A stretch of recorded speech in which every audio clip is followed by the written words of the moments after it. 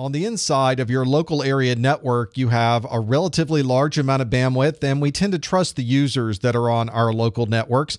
When you're communicating, though, out over the WAN, you lose a lot of that trust, and you also have limitations on the amount of bandwidth available. Because of that, security policies become very important on wide area networks.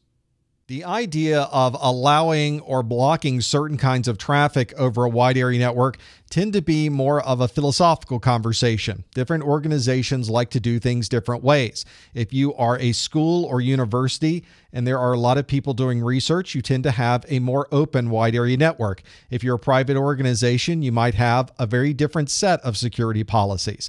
Some of the policies might be based around what to block and how to block it.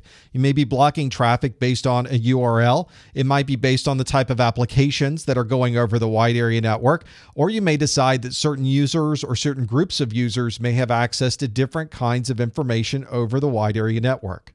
Another philosophy is that you block everything and you only enable access to sites that are specifically allowed for your organization.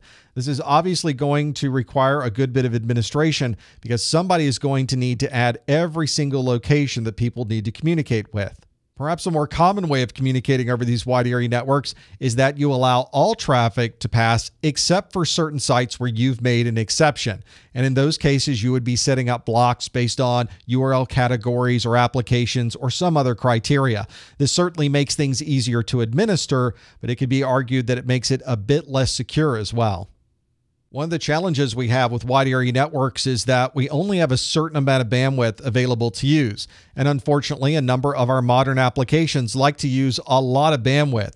So now administrators tend to throttle traffic that's going over the network. And you can usually do this with firewalls or routers or specialized quality of service devices that you can have in line with all your network traffic. This means that you can still allow all of this traffic to pass over the wide area network, but you can limit the impact that a type of application might have on all of the other traffic going over the WAN. A good example of this might be controlling how much streaming media is going over that wide area network connection. You may want to allow access to YouTube, but provide an additional priority for traffic that is mission critical. That way, your mission critical data still gets through, but everybody's still able to watch their YouTube videos. There's a concept with wide area network providers called the fair access policy, where the provider is providing exactly the same access to everybody who's using the network. This, of course, tends to break down a bit when you consider that a small number of users are actually using the most amount of bandwidth across the network. So this is where internet service providers start to use technologies like quality of service and traffic prioritization to allow everyone to gain access to all of the resources across the network.